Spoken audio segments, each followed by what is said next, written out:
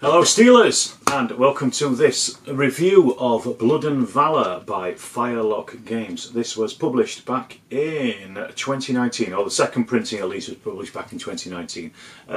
My pal James lent me a copy of this because he'd recently bought it and he wanted, well actually I wanted to have a look at it because it's a First World War skirmish game, and as I'm sure you're probably aware, there's not a huge amount of First World War skirmish games out there.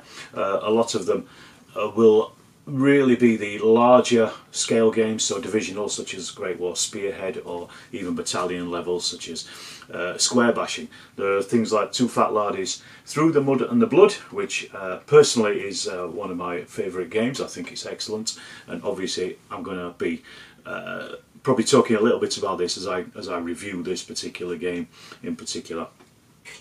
Now, one of my particular interests, if you're a regular viewer of this channel, you will probably be aware that one of my main interests is the First World War, and within that, my particular interest is how the First World War is perceived by the public, and also, you know, how it comes across in media and various different things as well. So I was quite interested in seeing how Firelock Games handle the First World War, because I generally see that a lot of wargamers misrepresent the First World War in many ways. There really seems to be quite a misunderstanding as to how it was fought, and as I say, this kind of comes down into a lot of rules, such as people saying, well, you can only fight at high level, divisional level, for example, corps level, that kind of thing. Trenches will basically stop you playing any kind of war game in the First World War. Now, I think that, personally, I think that's complete nonsense. I have proven that to be incorrect already on this channel several times with several battle reports of different games at skirmish level and also at the battalion level as well, with various versions of I Ain't Been Shot Mum, Through the Mud and the Blood, Chain of Command, Square Bashing, and other bits and pieces as well. Now, I'm going to go out on a limb here and I am going to say I haven't actually played this game, but I have read it, and I know enough about wargaming rules, I think, to be able to give you an idea of, at least for me to understand how the game would work. So, with my interest in the First World War, as I say, I was particularly interested in seeing how this game comes up to scratch, and I'll say here and now, unfortunately I found it lacking. But what I'm going to do is, with this review, I'm going to break it into two different parts.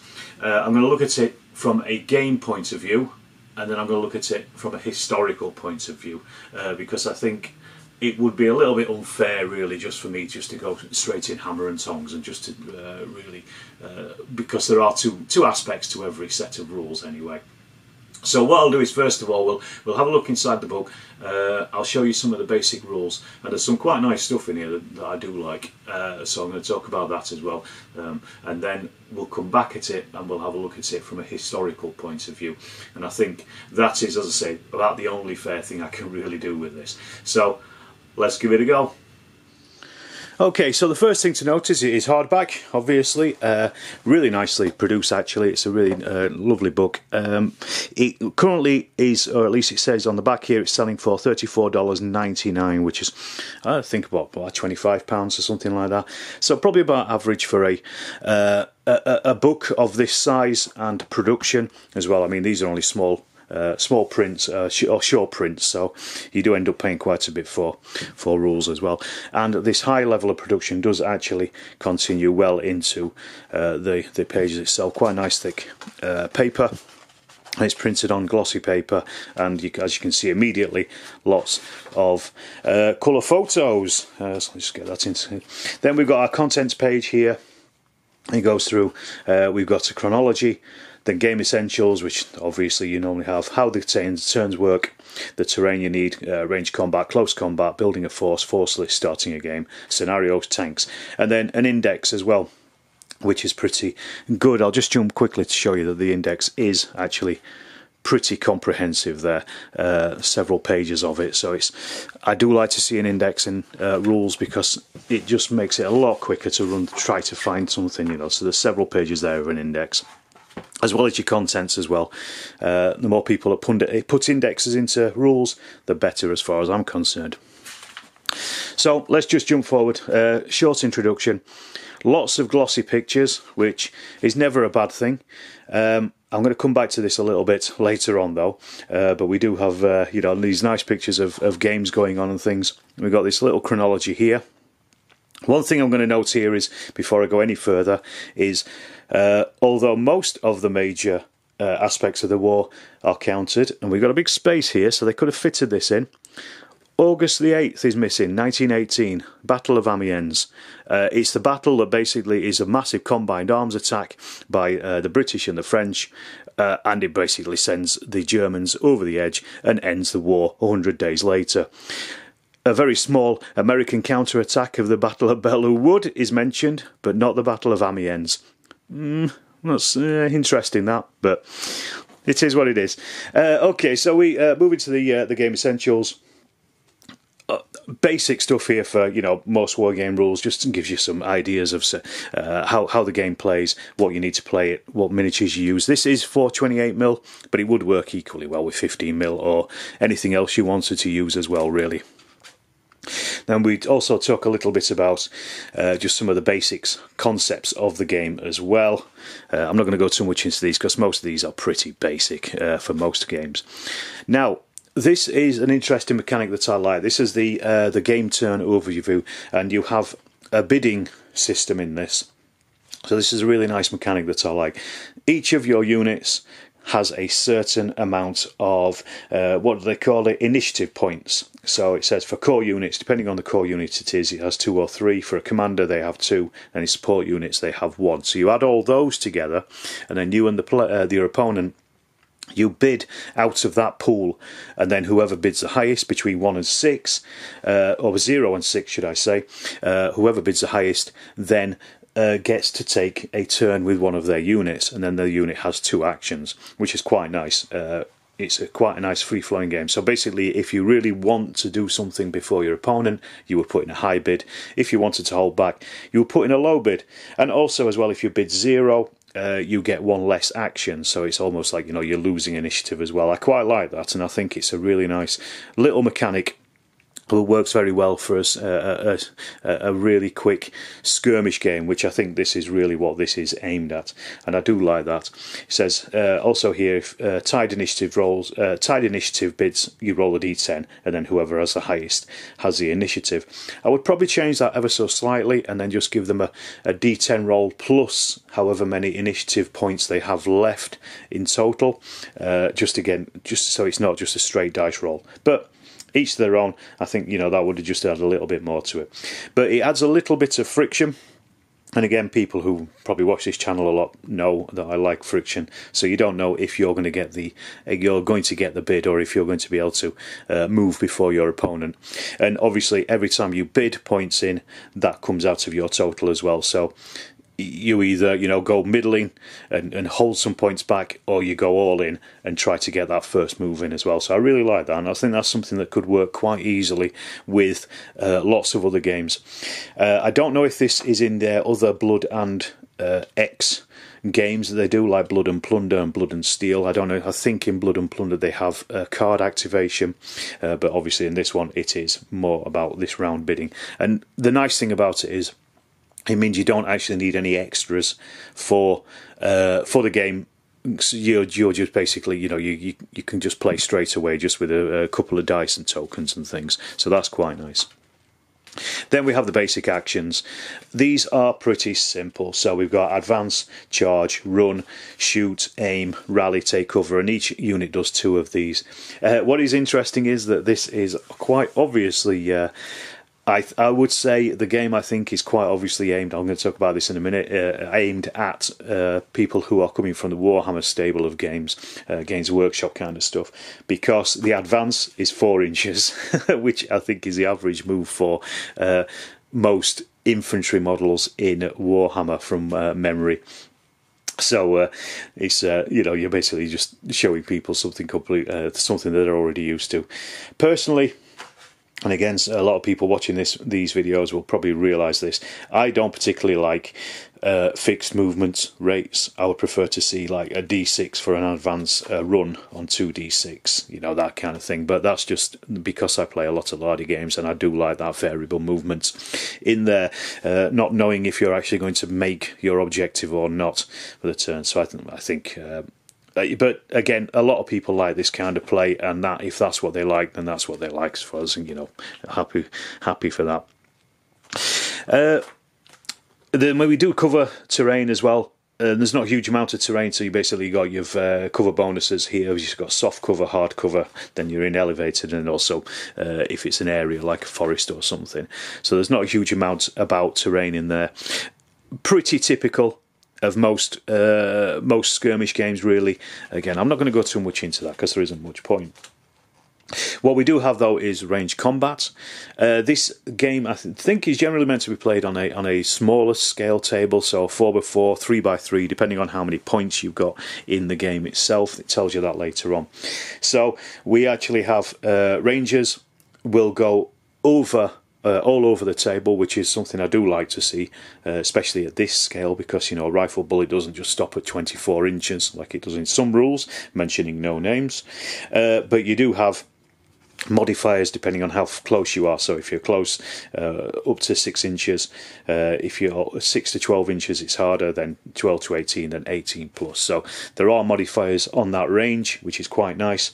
And these are pluses, because we'll talk about it in a second as to why this is the case. This is because you have to roll over a certain number to hit, and this is your stat line here. We've got to mention here the different types of range weapon types. So we've got submachine guns, flamethrowers, heavy machine guns, light machine guns, sniper rifles, pistols, rifles, grenades, trench catapults, rifle grenades, and infantry support gun. All the stuff you would expect to see in the First World War, which is no problem. And then we also have barrages and gas barrages and naval barrages. Now, I'm a little less happy about these simply because this is not the way that artillery works in the First World War. In particular, artillery was used for very specific reasons. It wouldn't be firing onto individual skirmish fights. It would be used as a large area battery from several batteries firing in. Very rarely would you see, just a single gun firing at a single target. It would be several guns firing at a target unless they were ranging.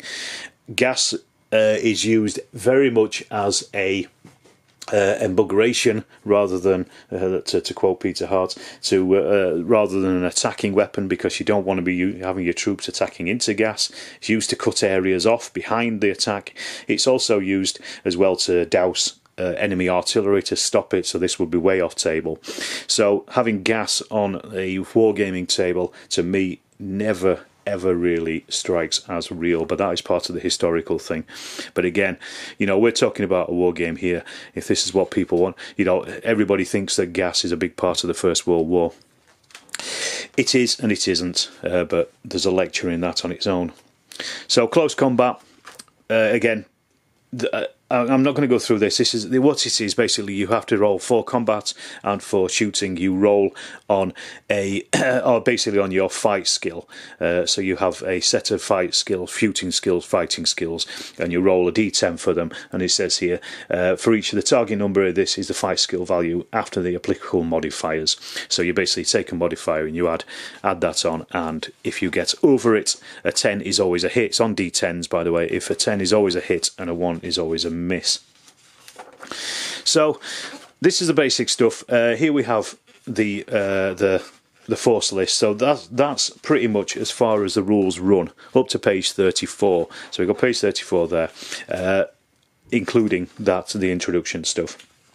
Then we talk about the building of a force and the force lists, and basically how you choose how many points you want. So it says 150 points for your first game, so probably pretty small. And then each nationality or force has characteristics here. So these are the characteristics. Again, this is a stat line very similar, as I said before, to things like Warhammer, 40k, and even Fantasy Battle, in that you have, weapon skill, ballistic skill, move, toughness, strength, all those things. This is pretty similar here. So we've got shoot, close combat, shoot, save, close combat, save, resolve, which is your morale. Then the cost, unit cost. You can see here 16. This is 16, and this is 4 riflemen. So you can add, you can put 4 riflemen in there, and that is 16 points. So that gives you an idea. If you've got 150 point game. If you just had riflemen, you'd have about 40, I guess, 40 figures. So thereabouts, you know, it's a typical skirmish kind of game. And then initiative, this is how many points you add on for your force list, as we said at the start with the bidding, the bit that's I thought was quite nice and innovative. So that would, if you had, you know, 10 units of these, so 40 figures, you would then end up with 30 initiative, for example, to bid on throughout your term. Then you also have some special rules, which you always have to have as well, and some you do get commanders as well, which can give out extra orders throughout the turn as well. I think you only ever have one commanding officer, which I find is quite restricted, but that's just the way it is. And then we go on to these force lists. So we have the British Army here with various heroes as well, named people. So we have, let's have a look, we've got just British Lieutenant and a British Captain. We also have here British Major, and then we've got people like Edgar Towner, J.R.R. Tolkien, of course. They've obviously come off the back of fantasy games. A few other people, Williams, Major Williams here, and then some inexperienced. And a couple other bits and pieces, support units as well, just to show these things in here.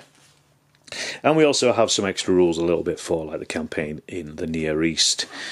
Let's jump across a little bit. I'll just show you some of these other ones. So we've got the Australians, the Anzacs Corps here as well. Then we've got the German army here. Quite a lot of these lists actually. The German East Africa army. Then we have the French army.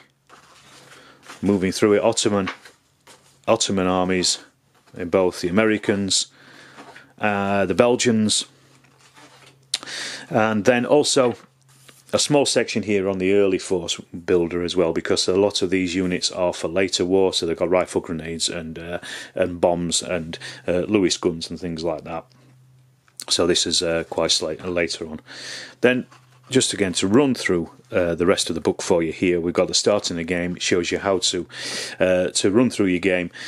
Determine your board size. As I said, it's basically starts with a 3x3 board, 3x4 foot board, or up to a 3x6 board, depending on how many points you're using. So the smaller game, the smaller the board, basically. And then you can choose a scenario. You can roll for it here. You've got meeting engagements, breakthrough, gather intelligence, conquest, or demolition. Kill points is the number of points to determine what units are destroyed, and basically after he says, let me just go through it here. Barrages, players with the most kill points will break tie, and this is the winner. If after kill points are tallied, there is a tie, the game remains a tie. So this is basically how you end your game, by causing a certain amount of kill points. And a few other bits and pieces there. So scenarios.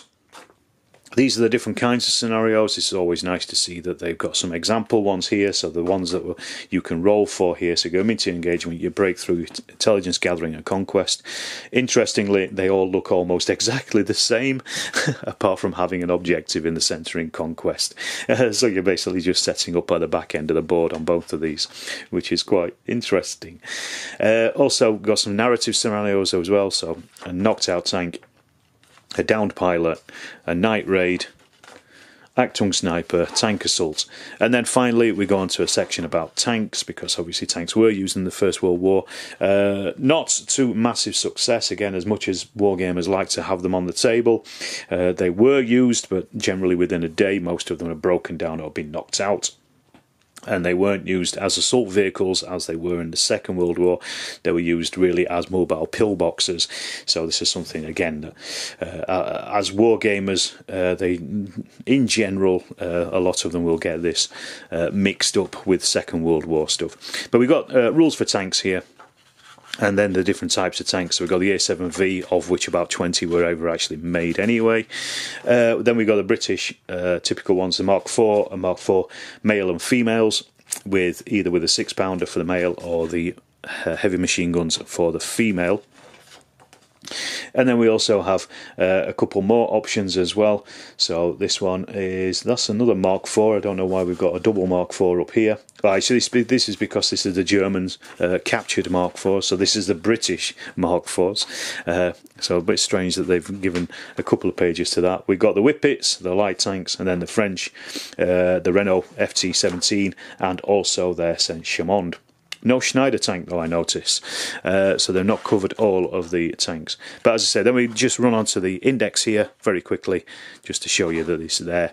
We also have a player aid which you can photocopy if you want to.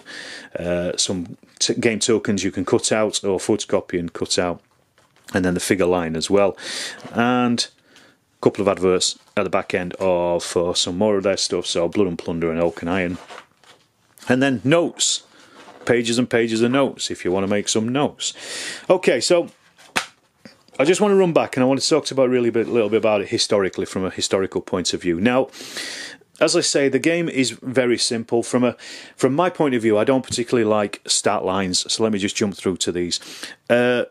That's just a personal choice. Some people will like them. If you're coming into this from, say, Warhammer, then you will probably be used to this kind of thing, and you won't have much of a problem with it, to be perfectly honest.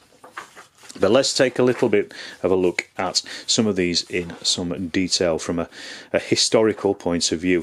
Now, the game is saying it's basically supposed to be a skirmish game, and it says really it's mainly about... It's mainly about trench raids and things like that. Now, again, this is a mistaken thing that lots of wargamers fall into. When we talk about trench raids, the thing that most people think of is only a handful of men getting into the enemy trench and capturing prisoners and causing a bit of aggro. Now, that certainly did happen. However, they were pretty organised things, especially on the British side, because they wanted to retain control of no man's land and make sure that the Germans were continually on the back foot and under pressure. So trench raids were organised really from anything from platoon size all the way up to including battalion size. Basically, a trench raid in the First World War is anything that isn't a major operation. So this could be, this is not them trying to capture territory. This is them just trying to disrupt the enemy. They would sometimes be supported heavily by artillery and that kind of thing. Now, fair enough, we're playing a skirmish game here, so we are on the smaller end of it. But again, this is just something that a lot of wargamers don't really realise about the First World War. It's very different. I mentioned the stat lines. I did have a look through some of these, and strangely enough, this is because these are all just humans at the end of the day. So they are trained to the best of their ability. So from my point of view, stat lines just don't really work for this kind of thing. It's like having, stat lines in Warhammer 40k, but just using a human army. So they're all going to be pretty much exactly the same, apart from one or two. And it's the same in this. I was checking some of the numbers in here, and the British and the German riflemen are exactly the same.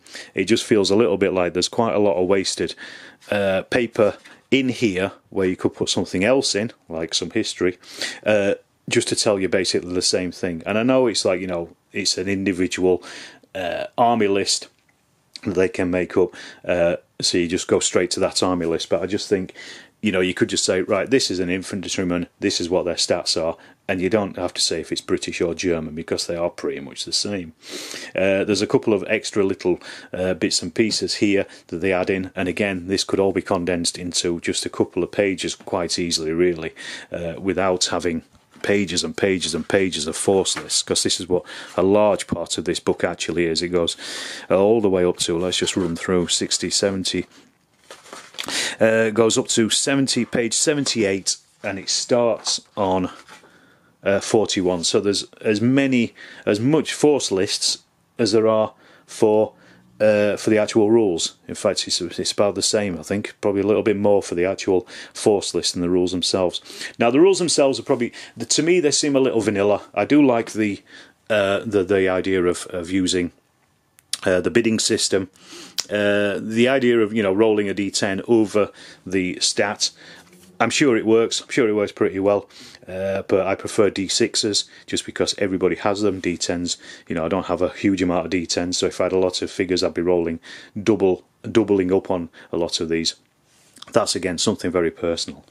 But the thing I don't like about this is this idea of having force lists and just being able to shove in whatever you want. Now, by the end of the war, and this is something again that people who have probably watched this video will know. The British, watch my videos. The British had developed SS-143, the training pamphlet, which basically broke the platoon down into 4 sections, 4 very separate sections. Each of these sections would have 8 men in them. And you would have riflemen, you would have grenadiers, bombers throwing grenades, you would have rifle grenadiers, and you would have a Lewis team.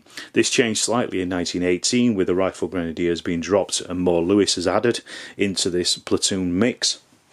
But they were very, very different and very distinct sections.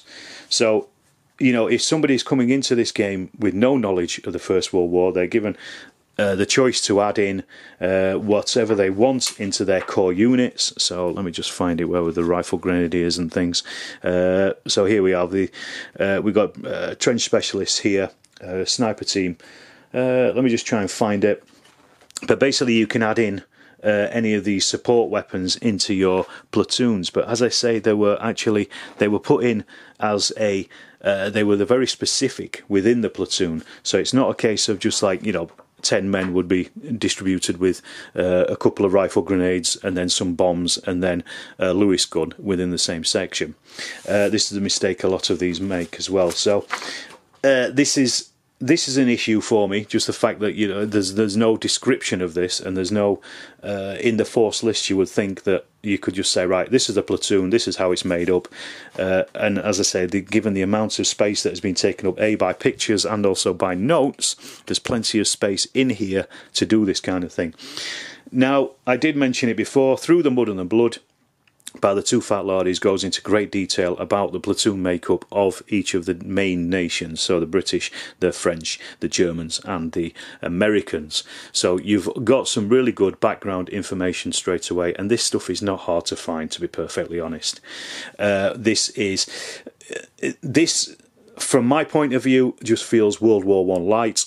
It's you know, it's a chance for people to get some World War I figures or First World War figures and just put them on the table and move them around as though they're playing First World War Warhammer, and that to me just doesn't chime right from a historical point of view.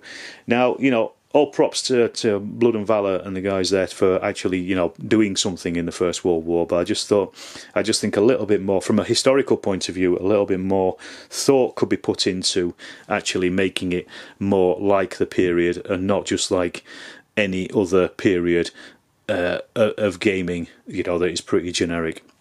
And again, we could argue that we have, you know, we're doing a trench raid, so there is a mix of weapons, which is, you know, it's something that happened. However, even then, you wouldn't have rifle grenades mixed in with the bombers and with the riflemen, simply because they were doing specific jobs of specific tasks. And it just feels a little bit like in this, you can just buy whatever you want and just stick them in, and it doesn't really matter. So this is my major issue with it from a historical point of view, and I find it that this is similar to a lot of wargaming rules, and as I say, you know, at least one major blunder being that we have in the chronology here, we're missing out one of the major battles of the war. We've got a few other bits and pieces in here as well. I've not gone through it with a fine tooth comb, but I'm fairly sure I could find quite a lot of other bits and pieces as well in here that just don't add up. I mean, 1916 looks particularly quiet, to be perfectly honest here, and it certainly wasn't. There was quite a lot going on. So, you know, and I understand there is only a certain amount of space, but just to run again to the back, there are several blank pages here just of notes. So, you know, they could have at least filled up some of this stuff. And again, some of these full colour pictures didn't need to be in. I'm happy to see colour pictures in, but, you know, there's 2 there, 2 pages, 3 pages, 4 pages. You know, this stuff is mounting up 5 pages, and these could quite easily be used for some good historical background. It seems a little bit like, as I say, it's First World War light to me, as far as I'm concerned. Think there's some really weird things in here. It seems as though, because it actually mentions doing early war units, it seems as though this is aimed at, I'd say, 1916 onwards. Dog carts.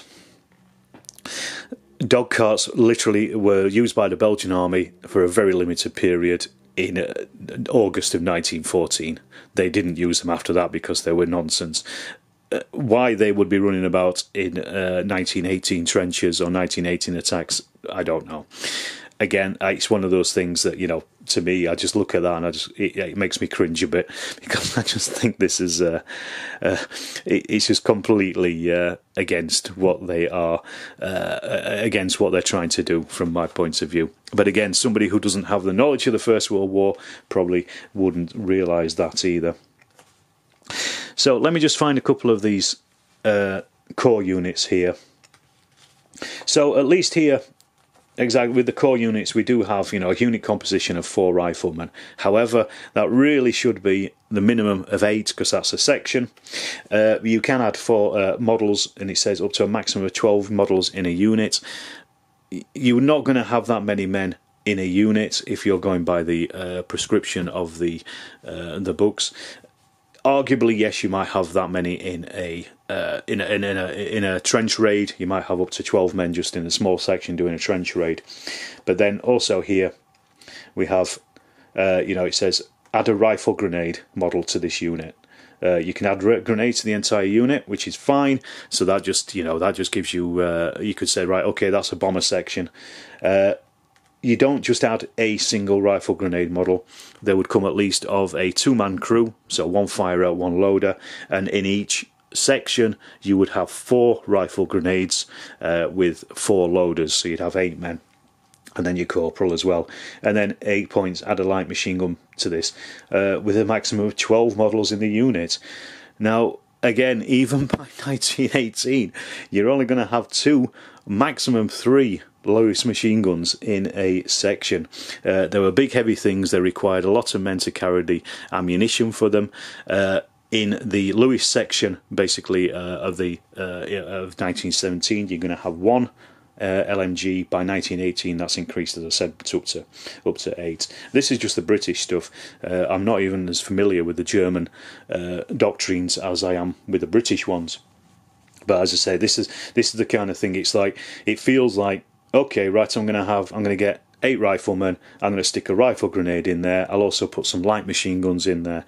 They were specific sections for specific jobs at the time, as laid out in their platoon attack doctrine. So, from my point of view, as I say, I think this is very much First World War light. I think it's very much trying to be something that it isn't. If you're wanting to look at something that is historically First World War, I would say get a copy of Through the Mud and the Blood by the Two Fat Lardies. If you don't like the Two Fat Lardies rules, which a lot of people don't, and that's fair enough, I would at least buy them anyway, just for the historical background, because it lays out a lot more in that small book than this does. I would also say as well to get the Stout Hearts and Iron Troopers scenario book by the Two Fat Lardies to give you some really interesting First World War based scenarios, which you could quite easily convert some of these lists into if you just wanted to continue playing this kind of game.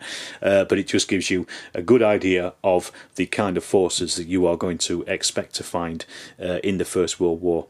So that pretty much wraps up my review of it. As I said, you know, as a game, I think this would work pretty well, because it's, you know, it seems to be okay. A little vanilla for my tastes. I prefer a little bit more granularity in my rules. I don't really think stat lines work very well for skirmish games so much. But again, that is just my opinion. Yours might be completely different, and if you like the other stuff, I can imagine. You know, I have a particular deep feeling for the First World War, so I'm very critical of these things. However, it is nice at least to see that somebody is trying to do something with the First World War, and if it gets more people interested in the First World War and reading more, then I don't really see such a problem with that. But I just think, as it stands, personally, this is not for me. Your mileage may differ, but that's my review. As I said, I try to be as balanced as I possibly can. I think it'll be a reasonable game for somebody who's coming into wargaming. To me, feels a little light, and also lacking in quite a lot of history and historical basis. Okay.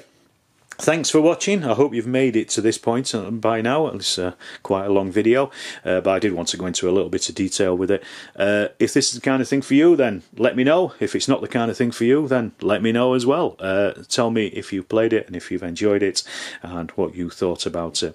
If you just want to play a game, then grand. Crack on. Okay, I'll wrap up there. If you haven't subscribed to this channel, please do so. All that helps. If you want to help out the channel as well, you can become a channel member.